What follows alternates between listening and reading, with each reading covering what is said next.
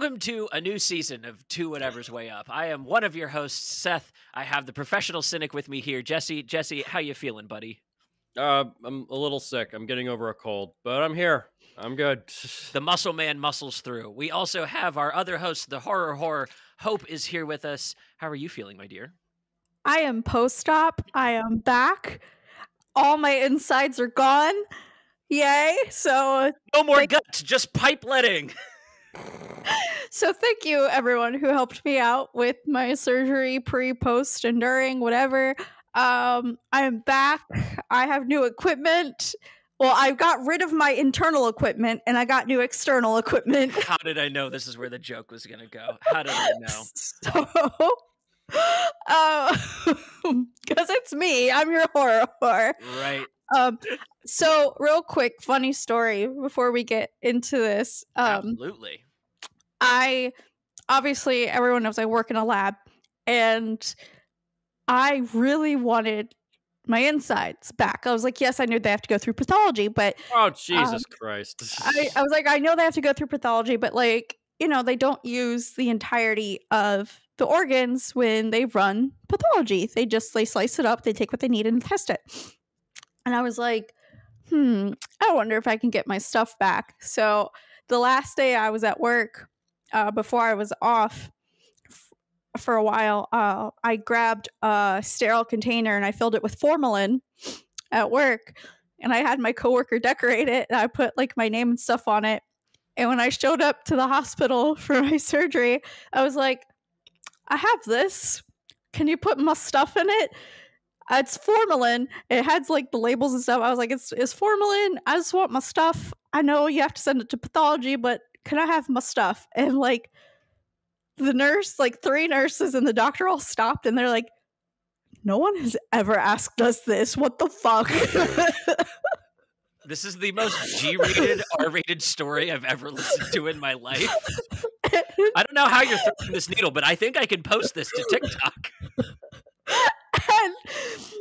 And they were just like, I don't know if we can. I was like, I mean, it's formalin, it's tested. I put the labels on it. It has the biohazard. I have it. It's all legit. Just put it in the cup, please. And they're like, we'll get back to you on that. And sadly, I have no organs at home with me. Yeah, I wanted to ask, like, do you know anything about, like, a layman, someone that does not work in a lab and have access to that kind of stuff? What is that process for them? Because I've always wanted to keep my leg if I ever had to get it amputated. Actually, we do get a fuck ton of legs at work all the time. I'm the only one who actually handles them because I'm the only one who wants to touch them. Understood. But, makes sense. But typically speaking, when they send the leg, again, we're not going to gross and dissect the whole. Gross means like to cut up and whatnot. Cause like the place where we do like the cutting up is called the gross room, the grossing area. Interesting. So I didn't know gross was a professional term.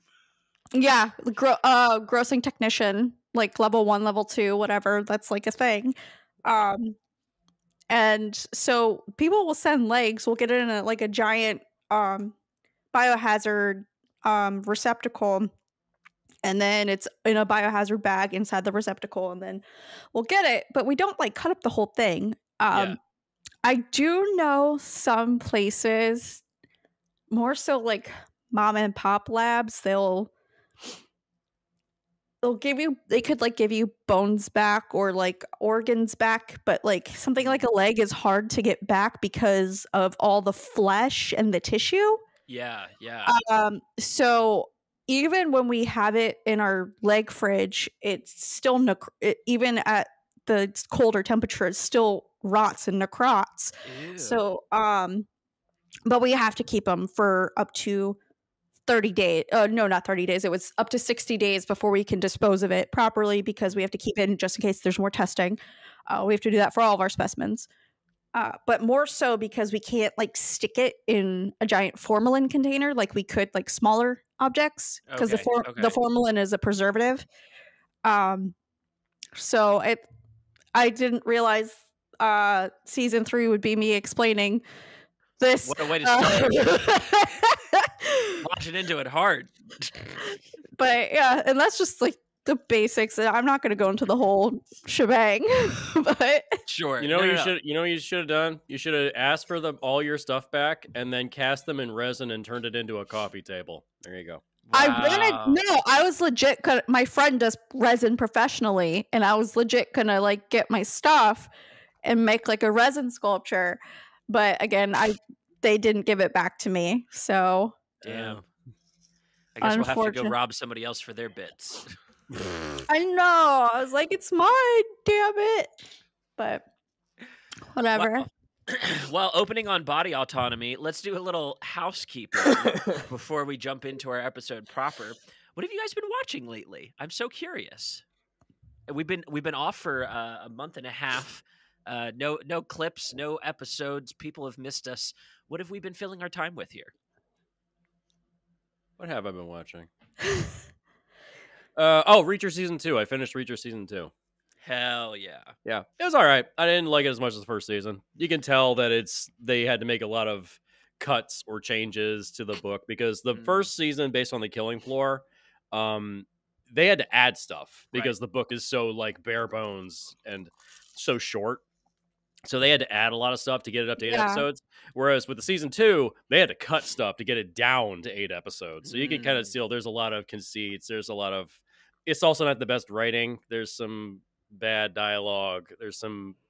And it's like, well, that's a wild coincidence, So you get one or two get out of jail free cards in every story, a few coincidences, but they really rely on a lot of happenstance in the second season. There is one moment in season Batman. There's nothing he can't do, right? Yeah, he's kind of like the perfect soldier all through the second season. He doesn't make any mistakes like he does in the first season. Yeah, but there's one moment towards the end of the second season where he's like walks into the front gate and there's that music that's playing. And I was like, all right, this is pretty cool. Yeah, you know what song I'm talking about, Seth. Oh yeah. Yeah, it's good. It's not great. The third season's they're already shooting it actually. Season 3 based on the book Persuader, which is widely considered the worst book. Oh no! Oh jeez. Well, I'm in the middle of reading it. It's not bad. It's just there is a lot of like you got to stretch before you reach that far. Okay. It basically an agent is trying to infiltrate a drug trafficking ring in a crime family that's in Maine, and the agent goes missing, and they end up crossing paths with Reacher, and so they're like, well, look, this is all off the books. We can't really go to our superiors because we did this illegally. So would you go break in for us and find our agent for us? So they send him undercover and to try to break into this crime family and infiltrate. So basically for the whole story, he's trying to play the bad guy. I cannot wait for all the jokes in that season about him going undercover and it being impossible because he's the size of a baby elephant. I was about to say, like, how is he going to go undercover?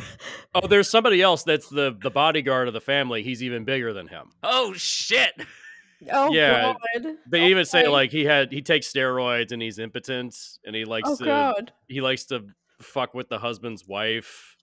Like, he's... I imagine like if Alan Ritchson was trying to take on Stone Cold Steve Austin. Oh, hell yeah, brother. Yes. Two slabs of meat slapping into each other. It's like, yeah. All I can think is the best Fast and Furious when Vin Diesel and The Rock just collide into each other. Yes. Oh, God. Nothing but protein and testosterone slapping around. Oh, yeah. I'm ready for it. How about you, Hope? What have you been watching? I've actually just been like knocking stuff off my like wanted to watch movie list, like old and new. Like just a couple of things I watched were this new documentary on Max Chowchilla about the mass kidnapping. I saw that. Yeah. I watched it. I saw it pop up on HBO Max. What did you think of it? It was crazy. There's not really like a twist at the end, but the twist at the end is like, okay. Whoa. And then on the complete opposite end of the spectrum, I watched like Dix the Musical. That trailer had me very interested. That trailer popped up and I was like, what the fuck is this? So I wanted to see that because Megan Thee Stallion and Nathan Lane, Nathan Lane, yeah. both of them. Well, Megan Thee Stallion has my heart because she's a total weeb, and like she's hosting the Crunchyroll Awards. Oh my god, that's awesome! I'm sure the nerds are going absolutely insane over that. Oh yeah, ape shit. You know, and just like, and then of course I saw a couple like indie movies like Flora and Sun and Landscape with Invisible Hand. So yeah, I've just been like knocking off movies one by one, just like wanting to get my watch list down, even though it keeps. By the way, can I just say real quick, shout out to Dice Art because every single time I think I found the most obscure fucking movie. And I go and I'm like, oh, put it on my watch list. He's already put it on his watch list. I was like, only 3 people know about this. How does he already have it on his watch list? His Letterboxd is like his absolute God-given proof of how much of a hipster he is. I've like that exact same thing has happened to me before, where I'll go, "Damn, this movie looks really good." Nobody on Letterboxd has commented or added it except for Dice Art. Dice Art, yes. It's like there's literally like this. I found like a 2-minute Japanese indie film from like 70 years ago, and it was the same thing. It was like no one. Dice Art. I was like, how the fuck? Way this changed my life when I saw it at age 38, and like it's always like something deep. I love it. His Letterboxd, I know, awesome. It's ridiculous, but yeah. So I just been pleasure watching. Perfect. Oh, excellent. Same it here. does bring up something else I wanted to address, is that there's that Chris Nolan interview that just happened with Stephen Colbert, and he apparently admits he loves the Fast and Furious movies. Congratulations, Seth. You have some kinship now. That's right. Son of a bitch. That's right. God, I can't. I don't get it. I just don't get it. Not for me. No, I understood. No worries. Yeah. At least he admitted that Tenet doesn't make any fucking sense. By the way, this was supposed to be a film rescue episode today, but we were going to have Jack Packard back with us, and he had to bow out for family issues. So we'll push Tenet down the line to do that on film rescue to open to probably like mid-season, maybe the end of the season. But, whenever we can get him back. So yeah, we want to have Jack back to do film rescue for that, because we all watched Tenet. We're all like, still don't get it. Well, and it'll be his first non-DC film rescue. Non-superhero, really. Yeah, he's done Marvel and DC. His first one was X-Men Apocalypse. Yeah, so this is his first non-cape film, and love it. We don't have many cape movies on film rescue this season, which I'm very happy with. Oh, I know. I'm so happy. I think beyond Superman Returns, everybody we had a couple requests for cape movies, and I was like, we've covered them all. There's nothing else to do. We can only say so many times. Yeah, it's all the same shit. Right. Yeah. Should we say that film rescue is going to be coming to an end this season? Should we say that? We'll wait to. We'll discuss that later. Yeah. Well, let's wait to the opener of that. Right. Yeah. Yes. Spoilers on two whatevers for the people who watch this for us. Like they want to know what we're into right now. But yeah. We'll save that for film rescue. What about you, Seth? Tell us your updates in life. Absolutely. So I've been trying to catch up on series streaming anywhere that I can, anything that's been short. So I caught The Devil's Hour on Amazon. That was what presents itself as a ghost story, turns into a fucked up reincarnation story, and it's kind of great. Okay. Peter Capaldi plays the villain, and holy shit, he's frightening. Oh shit. No, dude, Peter Capaldi can bring it. Oh man, and he's locked in a room for the whole thing. Like the whole thing, he's locked in a room, and you're like, how is this the guy, the villain? And it's awesome. Is it free on Prime, or did you have to rent it? Prime's, it's Prime. Original Prime original. Okay. Yeah. I'll have to put that on. I'll put it on my list. 8 episodes. They might squeeze a season 2 out of it. Honestly, I could end exactly where it ended. It was tight. I liked it. Nice. Also on Amazon, I started the Mr. and Mrs. Smith series with Donald Glover and his beau in that one. It is. You were asking us about that. How? Yeah. What Like, is it good? Is it like? Got to be better than the movie. I'm gonna need Jesse to put a towel under himself where I describe the opening of this series. So that Mr. and Mrs. Smith opens on Alexander Skarsgård and Isa Gonzalez just making out in a sundress, and then they start getting shot at, and it's awesome, dude. Like.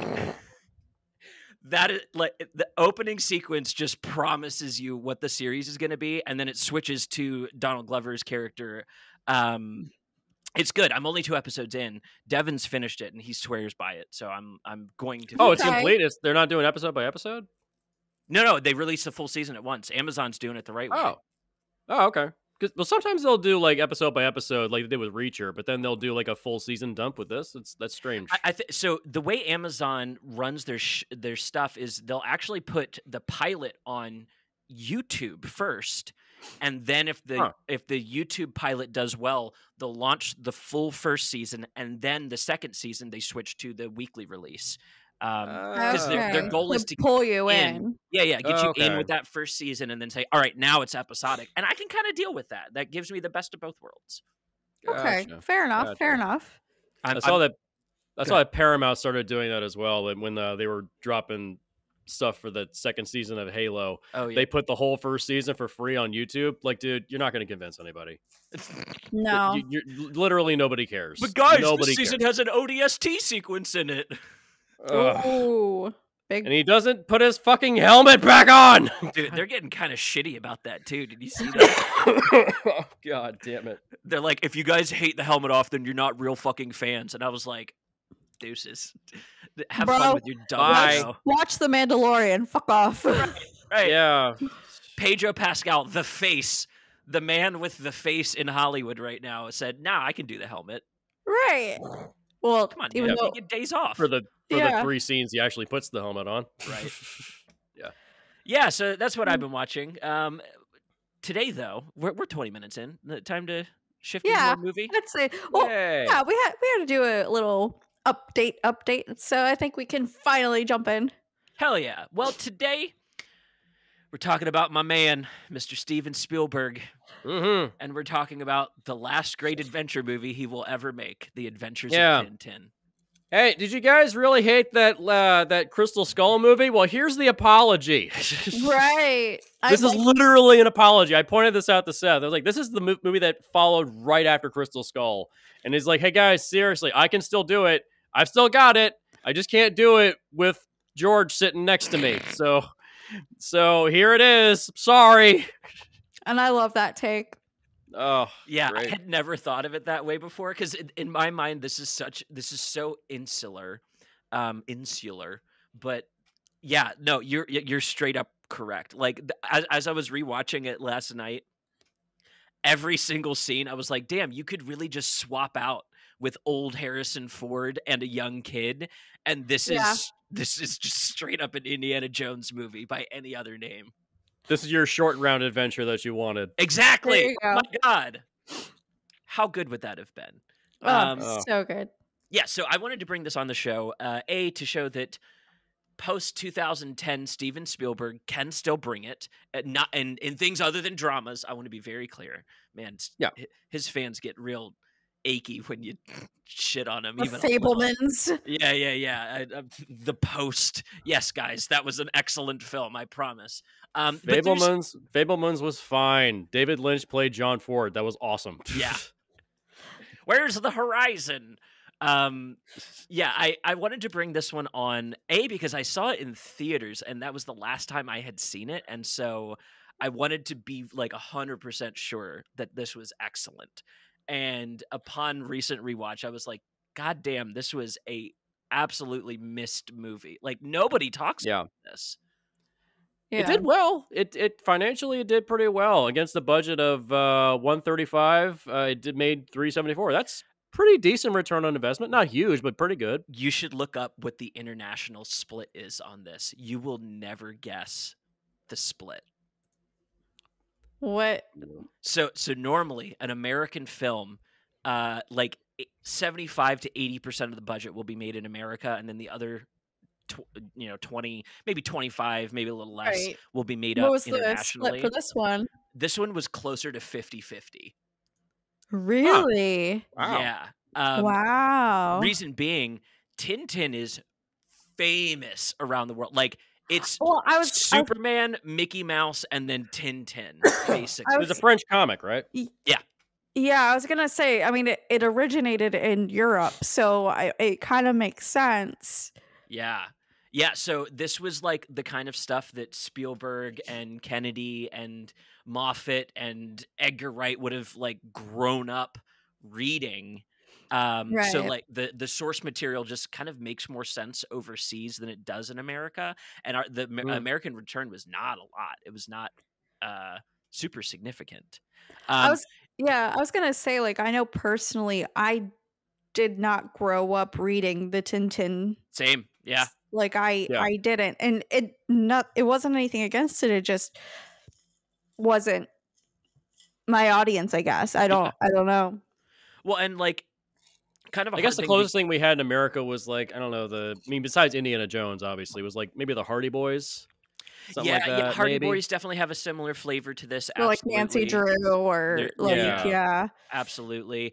And I think another aspect of this was this: the Tintin comic had the like running comic issue where you're jumping in deep into his adventures. It's like Buckaroo Banzai, where like you're just going to kind of run along with this if you're jumping in because you don't know any of these characters, and they'll just refresh your memory every once in a while on different people. So it's like this is just old school stuff, and that's why it really appeals to Spielberg. And I think he's working some magic in making this kind of stuff that, like, all three of us are into comics, so it's not like we're avoiding this kind of comic stuff, but like they made it more accessible, I think, to a more modern audience. Let's jump into it. What did you guys think? Had either of you seen this before we watched for this? Never seen it. Yeah, I'd never seen it either. Oh boy. Okay. Jesse, let's start with you. What initial thoughts? I know you normally you're not a big fan of this kind of like CGI work. I'm curious if this worked for you in this case. I typically don't like realistic looking CGI films because they always screw up one thing, and it's the eyes. They got it right. There's no uncanny valley. Holy shit. Like, it's possible, guys. It was gorgeous work. It really was gorgeous CGI. Like, that was the one thing I said, like, even if I don't like the story, I'm very impressed with the CGI work. Yeah. There's to the degree that they will almost blow out some of the light and highlights on people just so you can see little textures in like Tintin's hair when the sun hit. Dude, like, this was a tech piece to show off what they could do with this kind of CGI. 100%. Yeah, it showcases that if you put the effort where it's needed, then it actually. The only other films I can think of that pull off this kind of effects work, I guess, is the Avatar movies.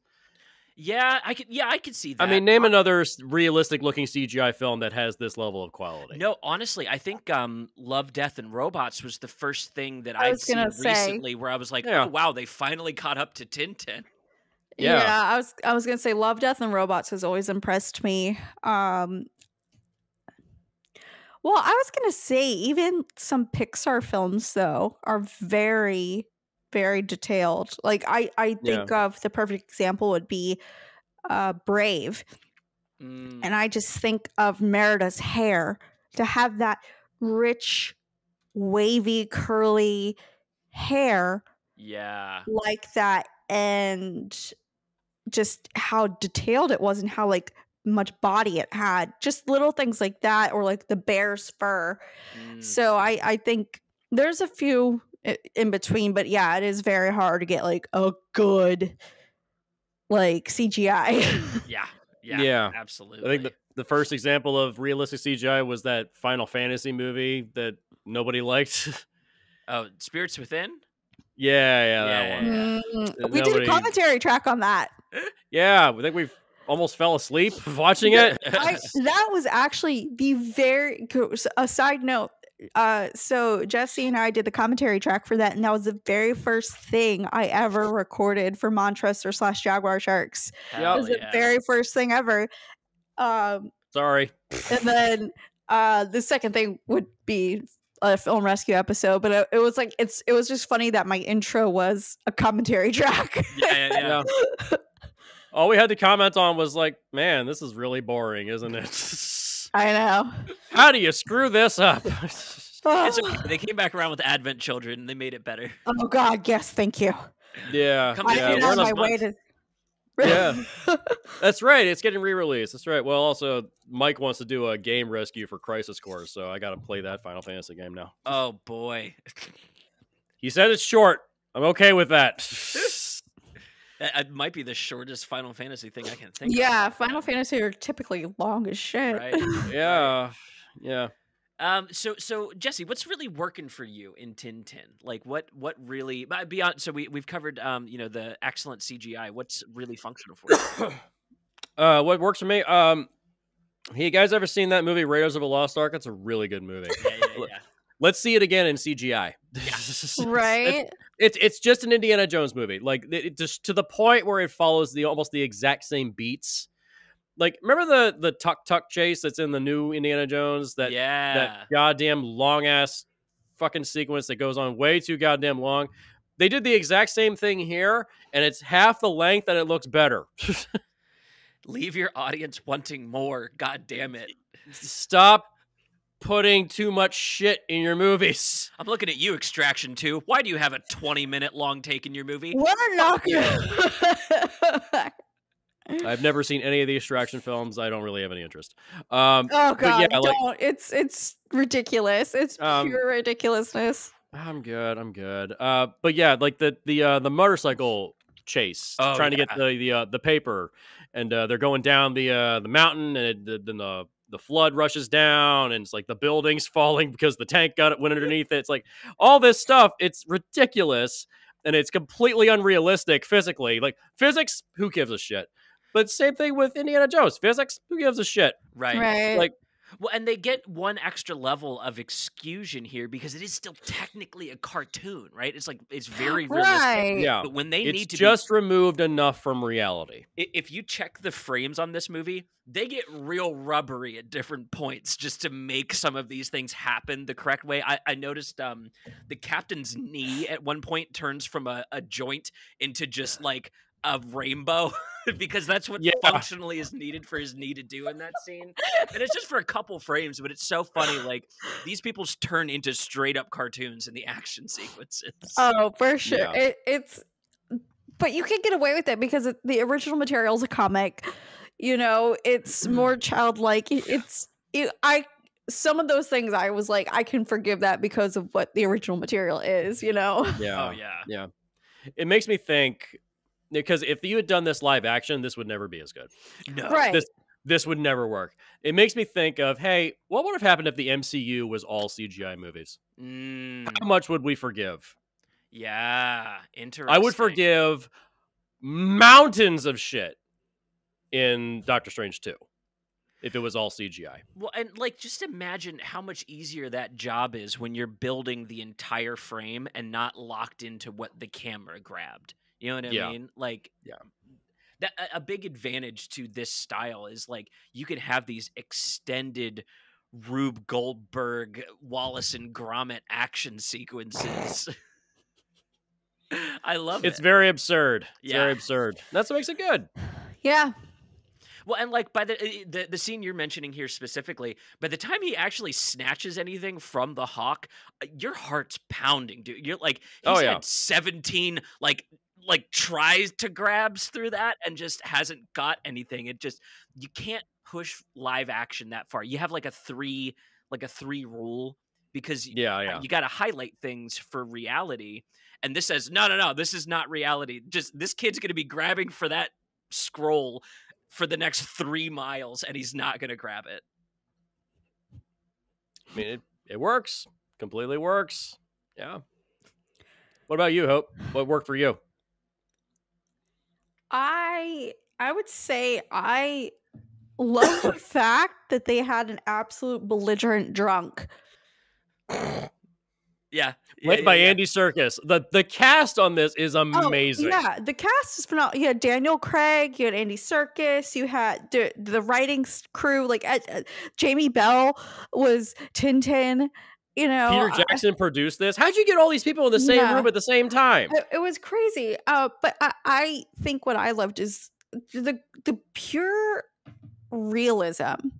You know, you have this adventure boy, and quite honestly, half what he gets done is by pure dumb luck. Oh yeah. Yeah. It's not that he's like some smart genius. He's just very optimistic and adventurous, and he just happens to fall into this stuff. You know, it's so I liked that it's more realistic than like some boy genius or something. Yeah. I liked that the captain was a belligerent drunk because it shows he was depressed. I like that.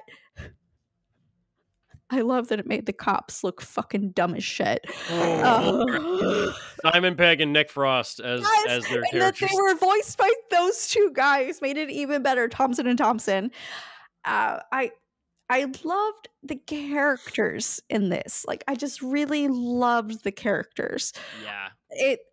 It's what worked for me. And again, it's from the realism. Again, they're put into unrealistic situations, but they're still very real, and it made me like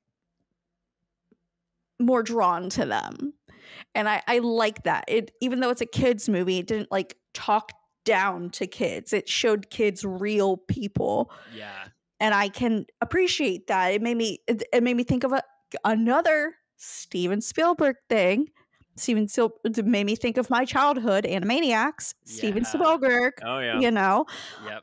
Another thing for kids, but it didn't talk down to kids. And I loved that about him. He did Freakazoid. He did Animaniacs. Like, he did all those. And I've always very much appreciated what he does, you know, because of that. I've always loved that. Always, always, always. So, like, when it comes to Spielberg's animation department and everything, I've been a fan since childhood. Absolutely. So he gets you early. Yes. Yeah, I'm a big fan of his ability to make even minor characters great. Like, because I agree with you, Hope. Like, all the characters in this really, really stand out. And it goes back to something I think I've said on the show before. You don't know the actor's name. You don't even know his name in the movie. But in Raiders of the Lost Ark, you remember the guy that says it's being worked on by top men. Top. Oh, yeah. Right. That guy. Right. That guy. That's a Spielberg, like, flourish that you go, oh, yeah, this extra in this movie who has a line, and you just can't get the line read out of your head because he knows how to make these really, really impactful characters out of just nothing. Like Thompson and Thompson are bumbling idiots. That's it. There's nothing else behind them, but there's still an element added to them that when they're nice to TinTin, it kind of rounds them out a little bit. And when they show up in disguise in another country to like save the day with the wallet because of like this movie has like C, D, E, and F stories happening in it. Also, the pickpocket gets a whole character. Like, why does he keep doing this? He's a kleptomaniac. He can't help himself. He's just got a whole office full of wallets. And the fact that he is just like that whole scene where he's like, oh, you know, he must be he hates the outside. Well, no wonder he puts all of his wallets in his living room, you know, like. They just don't get it. And the fact that like their idiocy is what made him turn him in just cracked me up. Right. Like, I can't take this anymore. Just take me in. But like, isn't that like? Anyways, yeah, I could talk about how bad cops are at their job all day.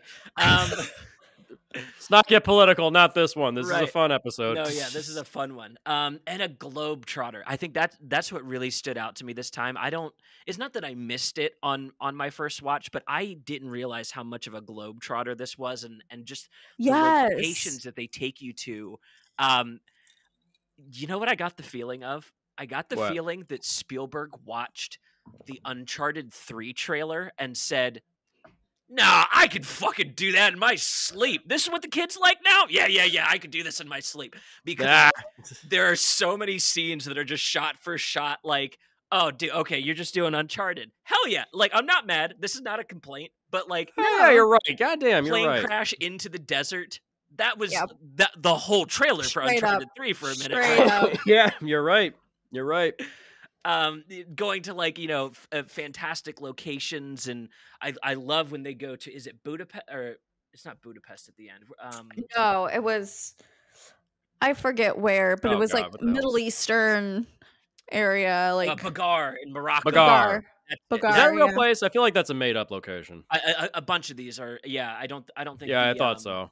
But it's supposed to take place in like Middle East, Africa. Oh yeah, fictitious Moroccan port of Bagar. That's yeah. I like that location. You've seen Spielberg shoot these kind of locations, but now he gets to build them. And what does he do? Yeah. He makes it vertical instead of horizontal, so that we can have this avalanching chase there. It's so fun to see him fire on these cylinders, where it's like, yeah, this set design wouldn't really make sense in a real movie, right? Like, can you imagine building the wallet room for a throwaway gag in a live action movie? Oh, Jesus Christ. God, no. But you can just copy paste these wallets in it if you're doing CGI, and suddenly bits that like take a lot don't take a lot. And it's so inventive in that way. I was kind of surprised there was no nods to Indiana Jones at any point in the whole movie. There was no, like, you never see anybody in the background wearing his hats, or you never see like Indiana Jones like pass by or something like that. Maybe it's a rights issues thing. Well, I think it's also because he was trying to pay homage to actual TinTin, because Tintin's been around decades, longer than Indiana Jones, before Indiana Jones. So like, he wanted to do true respect to it and like its adventures. Like, why would he mess that up, you know, especially if that was like part of his childhood. Yeah, it was weird when the credits start. Typically Spielberg movies end with directed by Steven Spielberg. This starts with unit production manager, which is odd to me. I'm guessing he gets I don't know how much credit in the opening sequence too. Like this, and this movie has a animated opening sequence, which you don't see very often anymore. Yeah. So, but I think it's also because he was off working on, was it War Horse at the time? Yeah. So he did 2 movies in a single year. And for films like this, animated films, director is not as important as you really think. It's more the CGI artists, the people that are in charge of the CGI department. They're the ones that are more important. Animated films, the director can kind of step in, kind of say like, do this, do that, and then they can kind of leave. Then just leave it to the animators to do that stuff, and then the director just kind of says yes or no. And that's... and if they're doing it well, the animators are coming up with the physical performance, and the director's job is to guide the actors to match that, so that there's a palpable feeling of the actors going through these motions. In this case, there's almost entirely performance capture. So there's a lot of real. Spielberg probably directed all of that. Yeah, exactly. Yeah, I mean he's done it before. He did what the hell? He's directed video games before. He's directed other animated productions before. So he knows how to do this. Yeah. So it's not outside of his wheelhouse. And then he went off and did, the hell was that movie? Oh, Ready Player One, which we'll all try to forget ever happened. What happened to the beautiful CGI, Spielberg? Oh God, why does that movie look like dog shit? So the final Indiana Jones connection I want to bring up. Do you want to know how Spielberg found out about TinTin? Oh, how? It was making Raiders of the Lost Ark. Are you serious? All the reviews accused him of copying TinTin, and he was like, "Oh my, I don't know what that is." Oh. So he got into TinTin after he made Raiders of the Lost Ark. Wow, that's funny.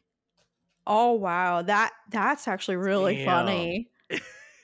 Art imitating art. Listen, that's great minds, right? Like, and that's. I don't think it's not like a miracle. That kind of content was the major content. Like pre-cowboy movies, there was a lot of King Solomon's Mines, Tarzan, Rice and Burroughs. Like adventure was the thing to do in the late 18 and 1900s if you were white and had money.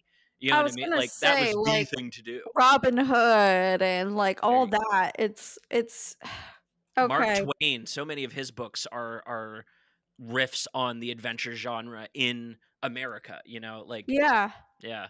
100%. I That don't want this genre to die. I love the globe-trotting adventure, getting shot at. Like Tintin has a gun and never uses it really in the movie. He uses yeah. it, but he doesn't shoot anybody. Yeah. Like the Yeah. movie makes such like lines that yeah, this is a kids movie, but there's real guns in it, and this guy's gonna get shot on their door, and then they're gonna make a joke about it because obviously this has happened before. Yeah, well, that's what also I want to point out is that this is mainly a children's film Yeah. because there are guns, there's people getting shot You at, but never see them. So when like they the don't get first, shot on screen. yes, Yeah, I was gonna and say you never there's no see the blood. blood or the actual hitting of like it's all Yeah. more so implied. Yeah, even when during the flashback segment when was it Red Rackham, I think is his name. Yep. Red He Rackham, gets stabbed on the boat and he pulls his sword away. There is no blood on the sword. nothing. Yeah. Nothing. Even though there's a little cut right here on his side, no blood because children's film. We're trying to just make it for a younger audience. If it's It was secretly all lightsabers. if you want to get your kids into watching these kinds of movies, this is a perfect starting point for like Oh a 5-year-old. God, yeah. Yeah, this 5 is or 10 years old. Yeah, this is perfect for them. This is Then gonna- go to Raiders of the Lost Ark. Oh yeah. I would not give that to a 5-year-old. Those last No. 10 minutes scarred me as a child. Oh God. Yeah. I mean, it was awesome when we saw it as kids, but yeah, now I'm like, let the kids watch Tintin. Rough. Yeah. Yeah. This is going to be a rolling theme for me across to whatever's this season. Is I'm highlighting kids movies that aren't really kids movies. In that, I think there are movies that are made for kids that talk down to kids. That are like, this is an adult speaking to a child.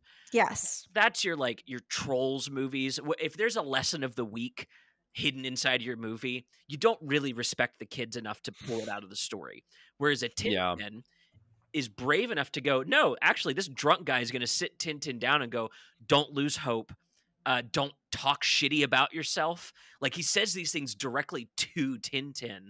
Yeah. Because the kids understand Tintin is them. Like that is their POV character into this adventure and story. And now they get to see this adult world from a kid's point of view. And I really appreciate that in a kid's movie that's not here to just like. Can I talk about Avatar: The Last Airbender for like 2 seconds? Oh, the live action that show that's on the way. Okay, I will make that thing is already a dumpster fire, and it's not even out yet. Wait, can I ask real quick? Is it about there is no war? No. Although that is so poignant in today's world, right? No, in particular, an issue that I'm seeing with the new... I will make no comment on the new series. It's probably going to be ass. The original creators abandoned ship like months ago. It's probably going to be ass. To make a production company. Yeah. Right. An issue Is it the Game of Thrones people that are in charge of it? That's what I want to touch on. That is becoming an issue for people because they've said that they're dropping certain elements of the show. And I have to raise my hand and ask, like, why are people mad about this?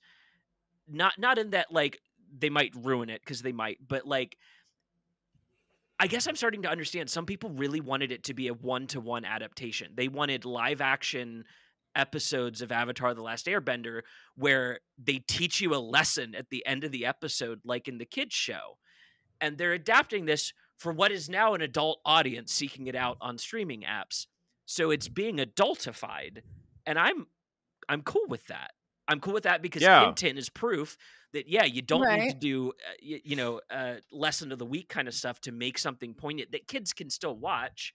I'm concerned in people that are like they want that lesson of the week out of their adult content, and it doesn't match to me. Like, imagine if Reacher sat down at the end of each episode and was like, "Hey kids, being a drug dealer is a bad thing, and maybe we should," like it would be like so weird. I think it's something that's kind of happened with America these days, which is that I can't remember. I think it was Jim Norton, who's a comedian I typically don't care for, but he did say in recent interviews, says we're a nation of babies. Well, that's what I was asking Seth about earlier because it was just revealed about Avatar: The Last Airbender, the live action that is, that they're reporting already for season 2 that they're going to exclude the whole war of Ba Sing Se and like Is that Judy. like the crux of the season? Well, what I'm saying is obviously they're gonna do like the war against Ozai and things like whatever, but like the whole part of season 2 was that the main Earth Kingdom of Ba Sing Se, like the central point was like everyone was so like kind of brainwashed into thinking like there's no war in Ba Sing Se. It's just pure. Propagandized, Yeah, like it is pure. We're, and they were like trying to fight against that, saying, hey guys, no, once you go outside the outer rim, there's the fucking whole world out there at war for the past 100 years. And they're actually getting rid of that whole story arc because it's too much for people to handle, apparently. And I'm like, that's talking down to people. Like that's basic propaganda. And you can teach kids that propaganda is bad, and that was a good way to show it. And they're just like, oh no, we don't want to harm the kids. I'm like, it didn't harm the kids back then. How's it going to harm them now? Also, I want to shout this from the rooftops. There is no child demanding a remake to Avatar: The Last Airbender. This is being made for adults. Like, straight up. Right. It's like the same people that argue that like when did Star Wars get political? Like that fucking crowd. Yeah. They just want the same feeling they had when they were 10 years old and they saw it's always been political. Yeah, it's like, guys, you're 35 fucking years old. You don't need a story of the week or a lesson of the week. You're a goddamn adult that pays taxes. Shut up. Go watch. If you haven't got your shit together by this point, there's no hope for you. Yeah. Christ, man. And also, to also bring that point home of like showing graphic content to children, I would absolutely take a 10-year-old and show them graphic war footage and be like, yeah, this is why war is bad. Don't ever endorse this. Right. It's okay for kids to see graphic content if you're making the point of this is bad. Well, especially if that's something. Don't ever do this. You know what I mean? Like some kids might be a little more like violence averse, and I understand not showing them. But some kids are like, I want to see that, and at that point, it's like, yeah, Saving Private Ryan might be a safe little 10-minute opener for you to watch real quick and see how scary this shit is. We watched that shit in school. Like, like this is what it felt like to be at that landing in Normandy. Like, I remember in school, I did a PowerPoint presentation about Emmett Till. And holy shit. And I that was my whole report. I did the research and everything, and I had the photos of his body after they found him. And my US history teacher, he was like, everyone's gonna sit in this class and watch this, because he already saw, like, because he vetted my presentation beforehand. He was like, you're gonna sit here and watch this. If it gets too much, you can leave after, but you will sit and see it initially. Oof. He's like, you can leave after, but you will learn. And I liked that. He was like, if it's too much, you can leave after, but you will see the horrors of our history. And I respected that, because he wasn't going to like sit you there and force you to be there, but he's like, no, you will see what we did, and we're horrible people. Yeah. And I agree with that. I feel like everyone should sit down and say, hey, yes, this is horrible, but not like make you force it, but just be like, yes, open your eyes. This is real. Maybe you can come back to it later. And I feel like that's what TinTin did. They said, oh, this is the horrors of being a drunk. Yeah. He can overcome it. This is the horrors of, lack of police investigation. This is the horrors of international whatever, but it was like, it gave you hints of it and didn't overwhelm you with it. And that's what it was like, hey, you know, it did it gradually, and that's what I appreciate about it. Absolutely. Yeah. It doesn't lay it on too thick. It's for a younger audience. You guys ever seen that meme of Zack Snyder's Spider-Man can't hurt you, and it's just him with a machine gun? I'm thinking of that. Like, what would Zack Snyder's TinTin be like? It'd be a fucking nightmare. Oh my god! I can tell you horrible this thing. nightmare. The action sequences wouldn't have the absolute chemistry that they do here. The tumbleweed of like logic and physics. That's one of my favorite parts of the pirate sequence specifically. First of all, Steven Spielberg can do Pirates of the Caribbean in his sleep so easy that he just stuck. Why did he never direct Pirates? He would have been better than Gore Verbinski. Look, you want to know why? Why? Goonies. Oh yeah, he kind of did already do it. He did. Because Goonies. Listen, well, I mean, he didn't do it himself. I mean, it was Richard Donner, but he was there on set as a producer. Yes. But yeah, he kind of already did it. Yeah. Listen, still waiting on that sequel. more power to him. Yeah, he could do this kind of stuff in his sleep, and I really respect that. It just truly, and even that, something that didn't dawn on me the first time I watched it, that entire pirate sequence is because he's becoming sober and having hallucinations while he sobers up in the desert from dehydration.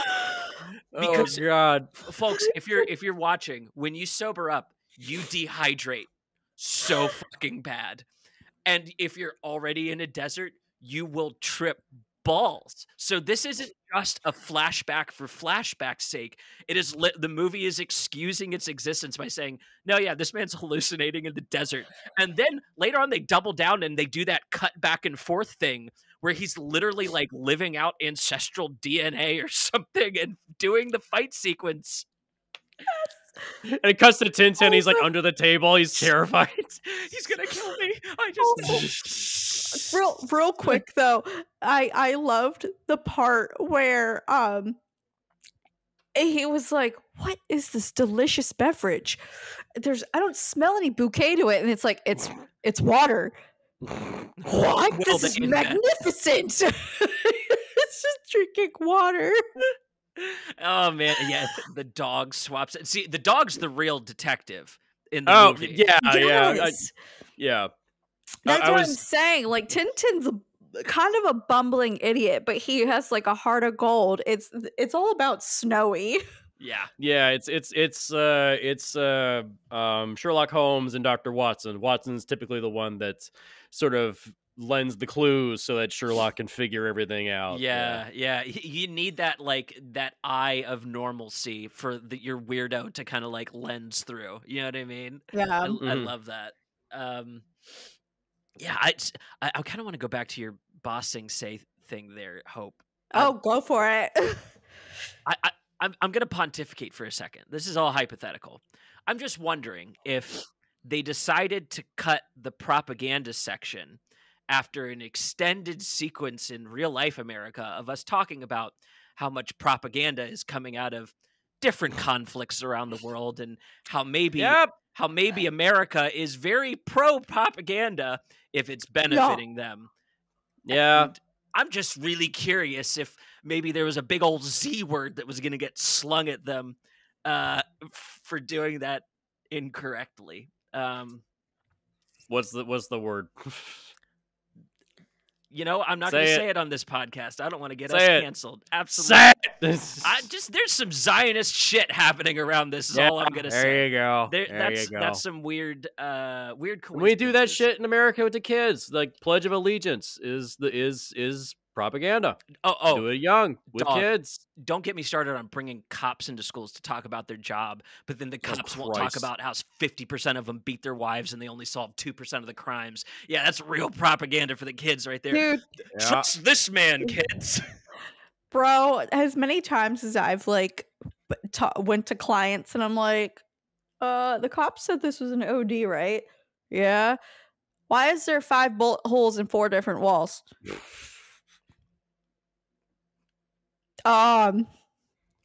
What? They just I've seen Pulp Fiction. Those bullets don't just miss people unless it's Jules. yeah. Right. Like, They just don't want to do paperwork. Jesus Christ. Gee, right, yikes. Unbelievable. All right, back to TinTin. back to TinTin. Back to the good stuff. Back to happy things. Yeah. I was just curious. I had to pontificate there for a second. Let's gather our 3 reasons for people to watch this one. I want to start doing this on this season where Okay. like, this All right. show exists. We've spoiled a little. Obviously, we've not spoiled a lot. I want to leave the story kind of where it is for y'all to watch. Reasons for entry. Why would we recommend somebody watch this one?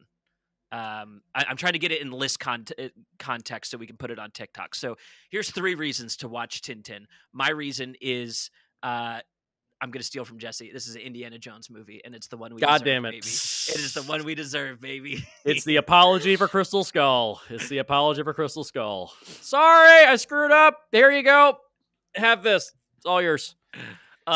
It's got the comedy, it's got the action, it's got the characters, it's got the beats and the mystery. Yeah. What's another reason for entry? It is absolutely gorgeous. It's peak CGI. It really doesn't get better than this. I would actually argue these are better than the Avatar movies because the Avatar movies, they just feel so fake all the time. They've got a sheen to them. There's They're too clean. They're too Blue clean. Avatar movies, by the way. Blue Avatar. the Space Smurf one. That one. That apparently there's gonna be like 7 of them. Like, shut up, Jim Cameron. Just make a video game. Right. Yeah, but yeah, this is peak CGI. Like anybody could watch this and be entertained. Absolutely. It's not like those fucking Minions movies that talk down to kids and they're fucking irritating and drive parents crazy. They all end on family is excellent and you should trust your family. And it's like, dog, not all families are like that. No. I like the original Despicable Me. Thank you. Hard to top. Yeah. Before they got obnoxious. Yeah. Before they got and also the like Minions World and Universal is fantastic. Not gonna lie. But another reason to watch TinTin, I'm straight up gonna say Edgar Wright and crew. Right? Yeah. Edgar Wright and his crew, like Nick Frost, Simon Pegg, like all of them came back. And I love that. I love that they're working together again. I love it. Yeah. This is hot off the heels of Scott Pilgrim. So this is a man that is thinking about how to make cartoons into real life. Yes. Spielberg and Peter Jackson, both off of huge movies. Peter Jackson has just finished up the Lord of the Rings trilogy at this point. I think he's working on King Kong. He just finished King Kong. King Kong. There you go. Yeah. And like they're walking into this giant thing and they go, who do we hire to help us adapt? Edgar Wright, the kid that likes cartoons. Bring that motherfucker in. And just delivers. That screenplay is tight. Yep. Mm-hmm. I think this is around the time that Spielberg and Jackson were talking about doing Halo. Yeah, they were going to partner up on Halo at some point, and then that all fell through. And then that's manifested into the show we have now. Don't watch it. It's so not worth it. It's so not worth it. Yeah, just watch the funny memes on TikTok of everyone complaining about he never puts his helmet on. That's the only thing that's entertaining. Yeah, just shit talking the show. That's it.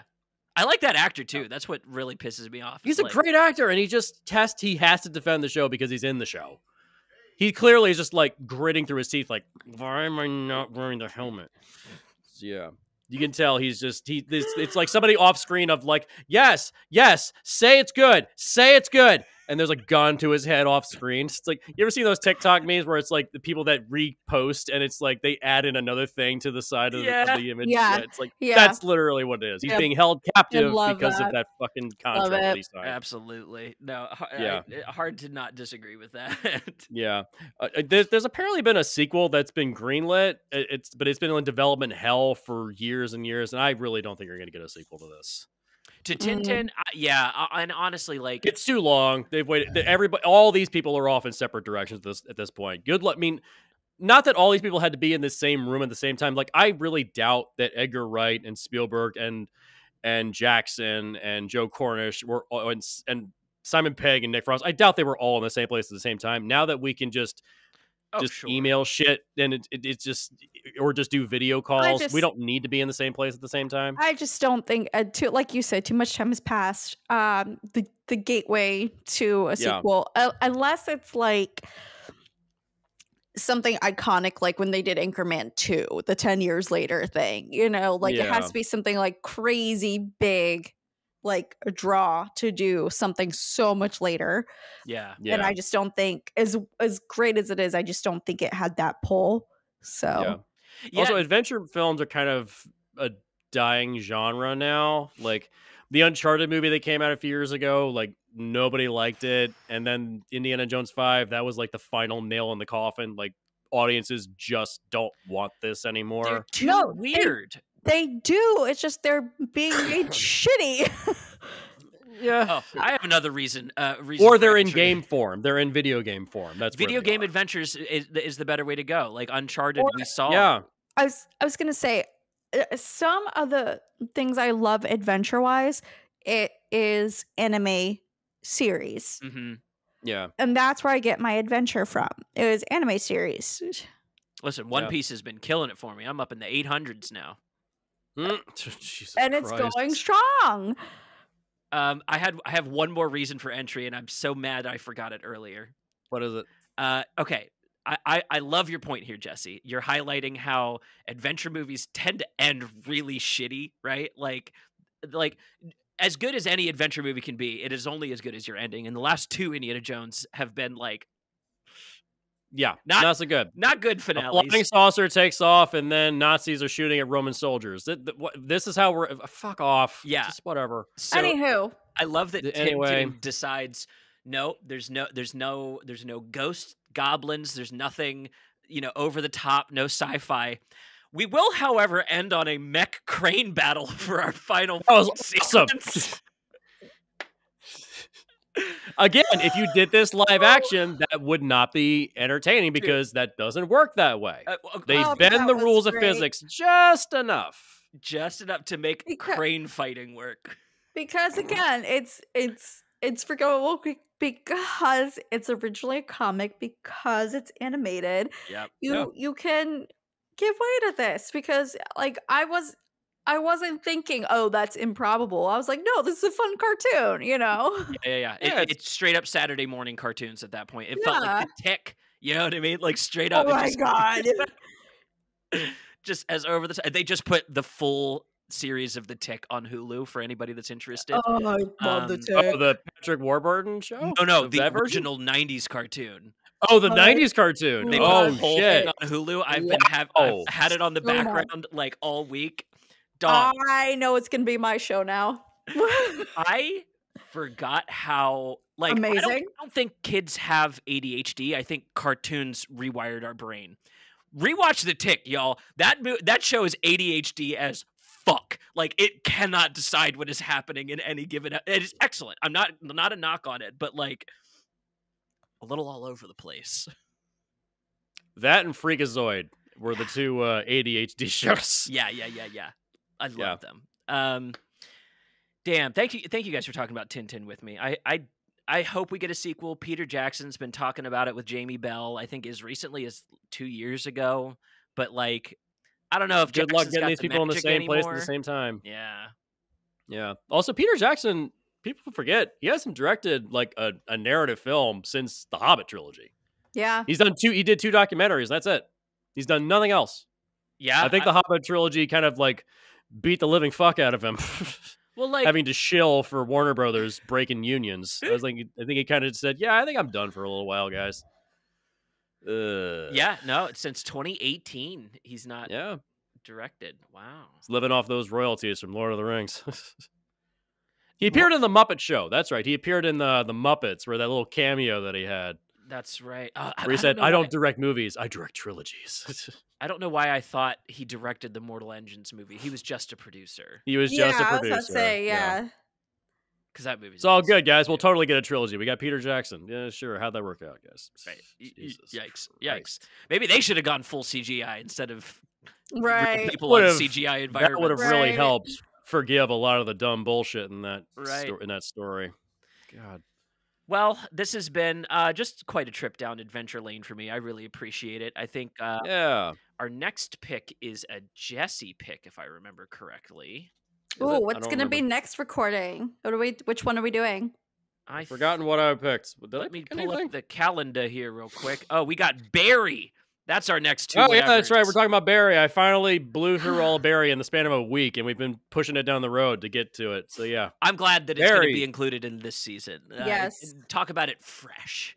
Yeah. Well, it's also very short. It's 4 seasons, and it's only 10 episodes a season, and Mhm. every episode is half an hour. Yeah. So it's really not that much, Yeah. which made me very happy. Like, I bring back the half-hour show. Like, I just burn through seasons quickly. Bring back ending shows when they're supposed to end. Yeah, stop drawing it out. 4 seasons. Perfect. That ending was And yet- perfect. Jesse still won't watch anime. I'm working on Chainsaw Man. I'm up to episode 7. I'm up to episode 7. They just got out of the hotel. I just watched. Oh. I just watched 50 hours of a Barry show, but I can't do more than 2 episodes of anime, even though it's 25 minutes. That was awesome when he killed every face in that hallway and in that elevator shaft and ate all the blood so he could keep going for like 3 days straight. That was awesome. Yeah. Oh my god, dude. That show's There's another thing that if they could never do live action. Like anime really should just stay anime. I have Like, some bad news for you, Jesse. You're fucking kidding As me. soon as a anime does as well as Chainsaw Man, it gets lined up for a live action. That's just There are some that are good though. Live action Assassination Classroom, great. Ooh, Okay. the Parasite the Maxim movies, directed by the guy that God, did Godzilla yes. -1. Yes. Oh, no shit. Wow. Yes. 2 anime live action remakes. Yeah. Wow. I Okay. love Parasite. It's so good. Yeah, if you want to skip that anime, Jesse, and just watch those 2 movies, I would not blame you. You would get probably a pretty good experience out of it. Oh, good. Okay. My only experience with live action anime is All the American ones. yeah, Death Note. what is it? What was the one? Death Note. That Yeah, awful. that was the American one. We don't watch that one. There is a Japanese version one though that is actually fairly decent, but the American ones we don't talk about. Which is so sad because we did get. Do you guys see that they're adding casting as a Oscar? Yeah, but not stunts. You cocksuckers! Jesus, what the... So Willem Dafoe as the Shinigami in Death Note, the American one, that deserves an Oscar for casting. Yeah, that's perfect. That 'cause was perfect. The movie doesn't deserve the Oscar, No. but the No. casting does. Yep. Still I'm not sorry, giving anything to stunt. Willem Dafoe in anything deserves an Oscar, but whatever. Yeah. Bro, Yeah. he just shows up in The Boy and the Heron as a pelican, and then talks to Robert Pattinson to give us that lighthouse reunion just for a split second. Did they know they were going to be talking to each other in that, or did No, so the way Ghibli does their voice acting, you don't know who any of the other cast is, and here's how I know. Robert Pattinson is doing his best Mark Hamill in that movie, and then Mark Hamill's in the movie. Wow. Yeah. Nice. Yeah. Yep. Anyways, that's a lot to check out. TinTin, Avatar movies, Fast and Furious, Avatar: The Last Airbender, Raiders of the Lost Ark. What else did we get into today? Boy and the Heron. Everything. Everything. Oh, I man. think that's going to do it for this Two Whatever's Way Up. Thank you all so much for being here. Good night. Good night. Bye.